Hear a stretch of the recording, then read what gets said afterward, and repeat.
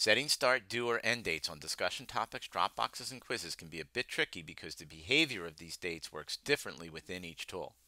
Plus, setting up dates for discussion topics can be real confusing.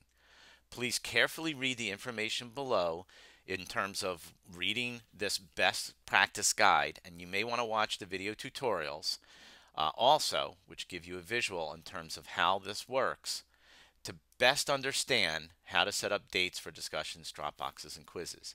This particular tutorial is going to focus on quizzes and setting up dates on quizzes. There are basically two scenarios when you're setting up dates on quizzes. First one, you do not want to restrict when students can take the quiz.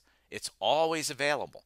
Bottom line on that is don't put any dates, either within the course content area or within the submission review area. So this is where it says it's always available.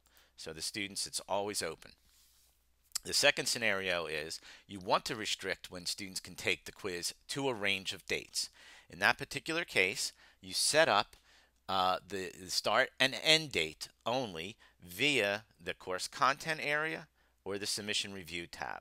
If I do it in the course content area, it will affect what goes on in the course in the submission review tab. So I'm going to set up a start date here and set up an end date, and of course I can change the times there too, and I go and update that. That now restricts the students to take that. This setting allows the students to still view their submissions after the quiz closes. Doesn't restrict them from that. If I go into the submission review area, you'll notice that it set up the dates there. And if I go to edit the quiz here and go to the restrictions tab, I can change the dates here, and it will affect what goes on in the course content area. So you'll see it'll change the dates there because the tools are linked. So when it comes to quizzes, basically two scenarios.